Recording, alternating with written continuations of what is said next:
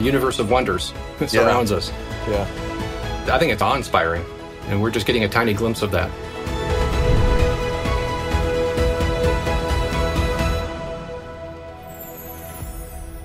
Hey, Spike, good to see you again. Welcome back to InGrace. Thanks for having me back. Hey, listen, we had some fun, I don't know, about a year and a half ago, just talking about the universe with you. It was a series that we just wanted to explore a little bit, the vastness and the beauty of our universe. And you helped us understand all of that. So thank you for that, and good to see you again. Yeah, thanks for having me back. And we really loved your video series, Creation Astronomy. And I understand there's another one coming out? Volume 4. Okay. Hopefully next year. And what is that going to cover?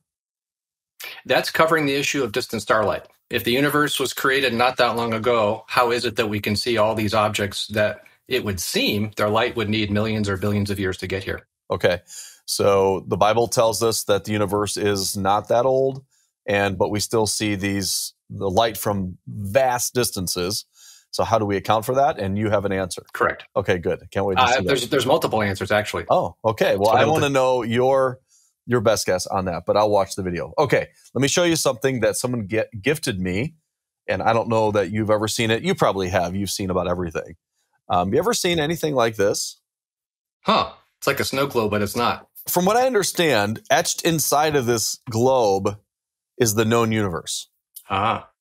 And I can't really see me or you in there, but obviously the Milky Way would be one of those, little specks. But just when you start to think about how big the universe is, that's something that boggles the mind. I mean, literally, you're a man you're an engineer and you've studied these things. It still probably boggles your mind too. Oh, sure. I mean, we can assign numbers, but we can't understand what that really means on that scale. It's certainly beyond our normal experience. The thing that we wanted to talk about, the follow-up, since we filmed, the James Webb Space Telescope has launched and has successfully got to position, unfurled, and has started to show us some pretty cool stuff. So first of all, what's your just off the top of your head, when you're seeing these images from the James Webb, what does that do to you? I think it's awe-inspiring to see all these wonders that have been there this whole time, and we're just now getting the capability of perceiving them and just perceiving God's glory through them. A universe of wonders surrounds us. Yeah. And we're just getting a tiny glimpse of that. And so real quickly, tell us the James Webb compared to the Hubble, both in space telescopes, but two different technologies, right? So run through what the differences are and why is the James Webb so much better? Hubble is designed primarily to be an optical telescope and collecting light in the visible spectrum, the wavelengths of light that our eyes are capable of perceiving. So it's essentially a really good telescope hooked up to a really good camera, in a sense. James Webb, of course, is several decades later. Technology has gotten better, so we can have more miniaturized electronics, pack more into an available space, so to speak. But it's designed for a different purpose. It's designed primarily to look into the infrared, the wavelengths beyond red that our eyes are incapable of seeing, like through a telescope or such. And that allows us to look deeper or more deeply into space, because as we look farther and farther out, objects are more red-shifted, meaning their light is stretched out, if you will. And when that stretching gets to a certain point, our eyes can no longer perceive those wavelengths anymore. The colors go, below red, if you will, to a place that our eyes couldn't normally see. So James Webb is designed to look at things and measure things that our previous telescopes weren't really meant to do. I mean, there's other telescopes that can perceive into the infrared, but James Webb is designed specifically for this purpose. And so for that reason, it can see things farther and farther out than we had the capability of seeing before, and at a higher resolution. All right, so when you're looking further back, according to the evolutionary model, or the Big Bang model of cosmology, the further you look back is the younger they would say you're looking, or the earlier that you're looking in the supposed formation of these stars, galaxies, and so on and so forth.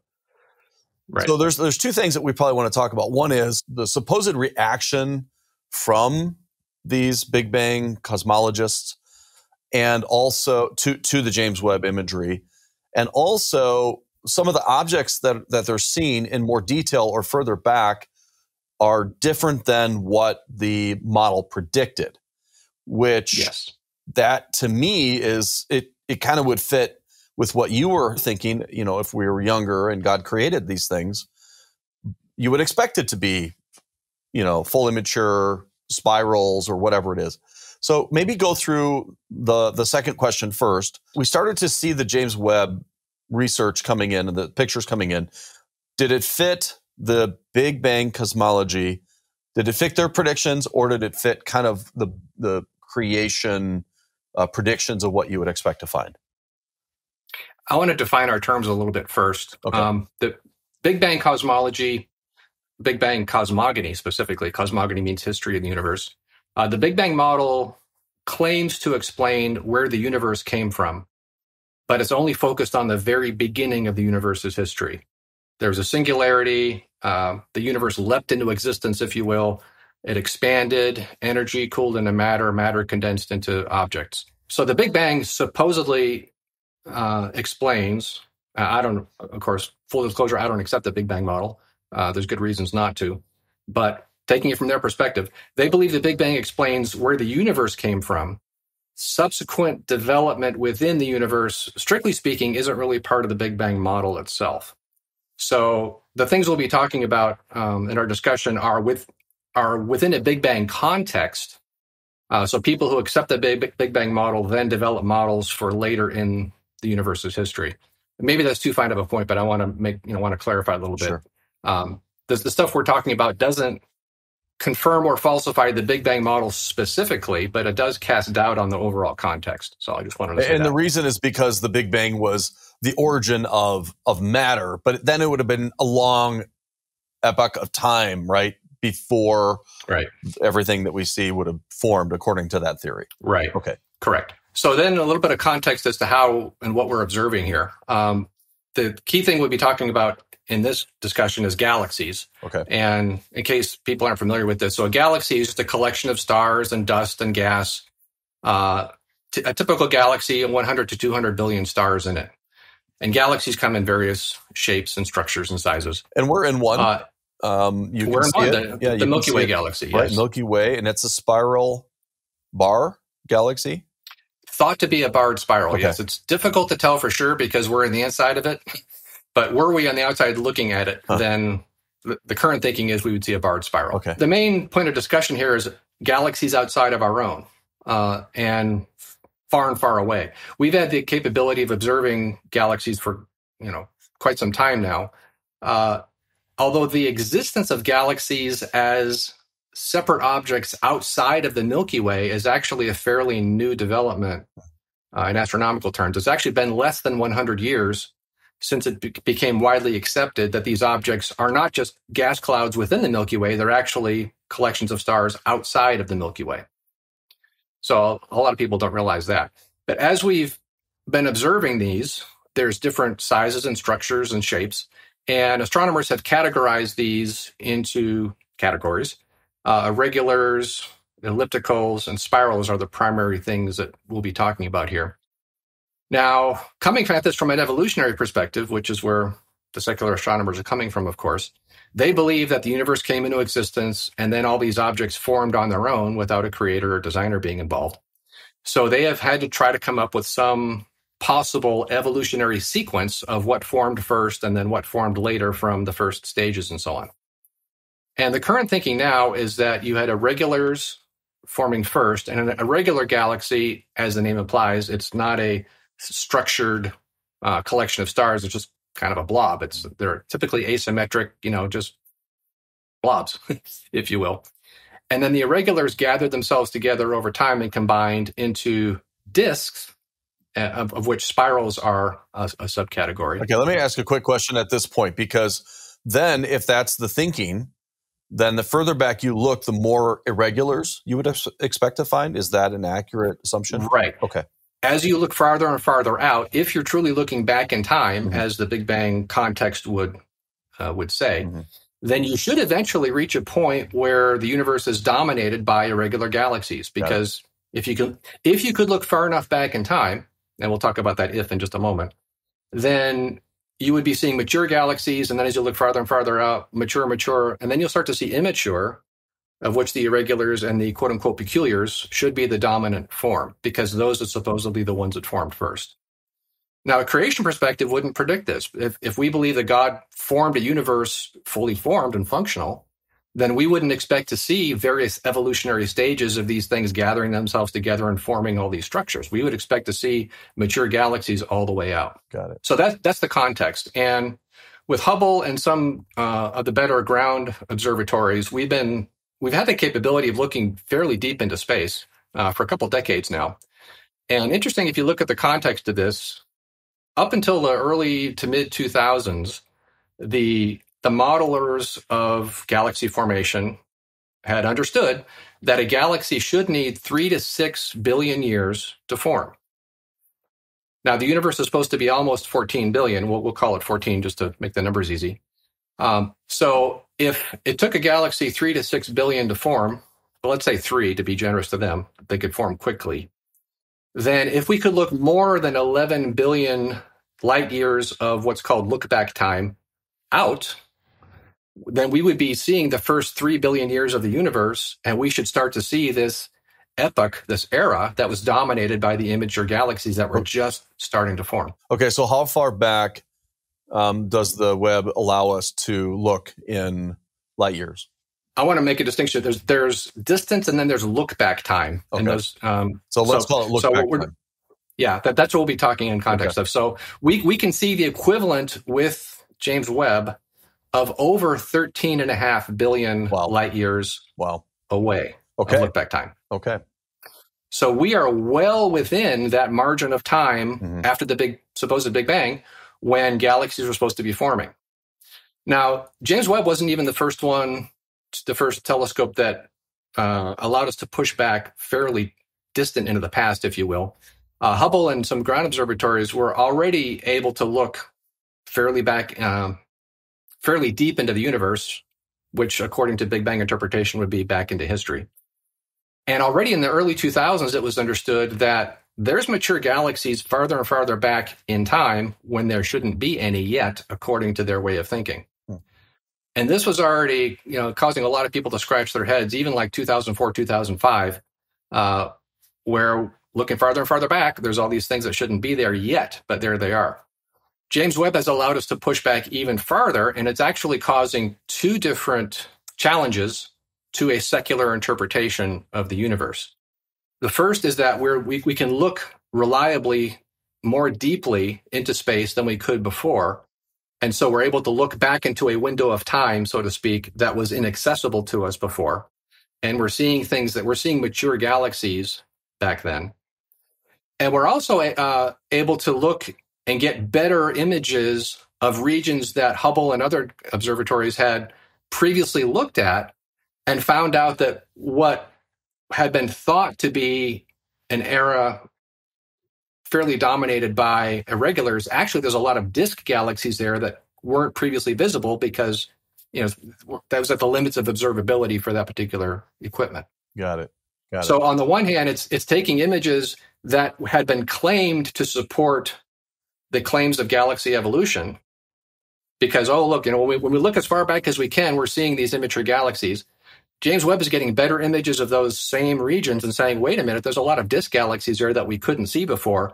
And for that matter, some of the galaxies that we thought were irregular actually are disks now that we can see them more clearly. So on the one hand, it's removing support for the idea of galactic evolution in the regions that we already saw. Right. And as we push farther and farther back, we're still seeing mature galaxies. Wow. Okay. So that's where there shouldn't be any. To kind of make it real simple, the further we look back, the more we're seeing what they would call mature galaxies or disk or spiral. They're formed, not just kind of your blob, but they've got a symmetry to them.